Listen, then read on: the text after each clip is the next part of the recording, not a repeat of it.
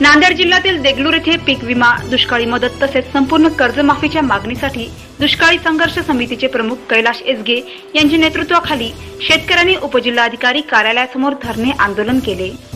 यावेळी आंदोलकांनी कार्यालयाबाहेर येऊन मागणीचे निवेदन स्वीकारण्याची मागणी करत उपजिल्हाधिकाऱ्यांच्या दालनासमोर आंदोलन केले। त्यामुळे काही काळ तणाव निर्माण झाला होता।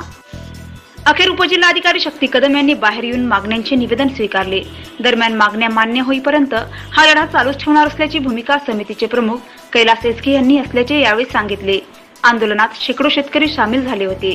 रत्नाकर जाधव, नांदेड।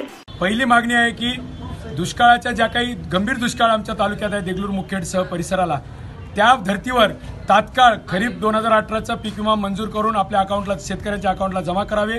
त्याचबरोबर रब्बीची उगवण झाली नाही, त्यामुळे रब्बीची जी काही 50% परतावा आहे ते ॲडव्हान्समध्ये देण्याची, उचल देण्याची तरतूद कायद्यामध्ये आणि करारामध्ये आहे, ती तात्काळ शेतकऱ्यांना द्यावं। त्यामुळे पुढच्या त्यांच्या खरीपाच्या पेरणी आणि खत बी बियाण्यासाठी त्याचा उपयोग होईल।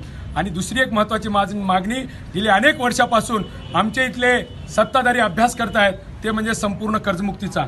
सरसकट दुष्काळाची पार्श्वभूमी संबंध महाराष्ट्रात आहे, त्यामुळे संपूर्ण शेतकऱ्यांना सरसकट कर्जमुक्त करा, ही एक प्रमुख मागणी घेऊन आम्ही पुढे आलेलो आहोत की या सगळ्या बँकांना तुम्ही तात्काळ बोलवून त्यांची बैठक लावून पुढच्या सीझनला, येणाऱ्या खरीपाला सर्व शेतकऱ्यांना मागची कर्जमुक्ती होऊन नवीन कर्ज मिळावं, पीक कर्ज आणि पीक खात्याचे पुनर्गठन व्हावं, ह्या मागण्या घेऊन। आणि दुष्काळी महत्त्वाच्या म्हणजे शेतमजुराच्या हाताला काम, जनावरांना चारा, हे सगळं खरं तर आपल्या या दुष्काळामध्ये करणं अपेक्षित होतं, पण काही भागात झालं आणि मराठवाड्यावर दुष्काळ झाला।